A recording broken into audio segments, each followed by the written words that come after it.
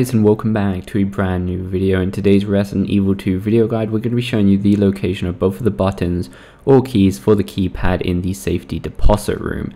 Now basically these are going to be found inside devices called portable saves. The first one we come across is going to be in the shower room, which is very close to the start of the game. It's literally the first room we come across on the second floor of the police station. Now these devices are actually going to be randomized for everybody, and by that I mean the solution is never going to be the same for me as it is going to be for you. So basically this is a memory game where you have to remember what button goes with what light, and then turn all the lights on in order anti-clockwise. Once you open it, you are going to get a spare key.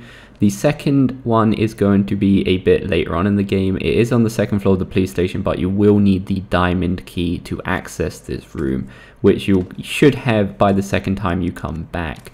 So yeah, same thing, just memorize the buttons and the lights, open it, and then you're going to get a spare key. Obviously you can use one key and put it in the 2 or the 3, but you will need both of the keys if you want the most important thing in these lockers, which is by far the hip pouch, which is behind door 203.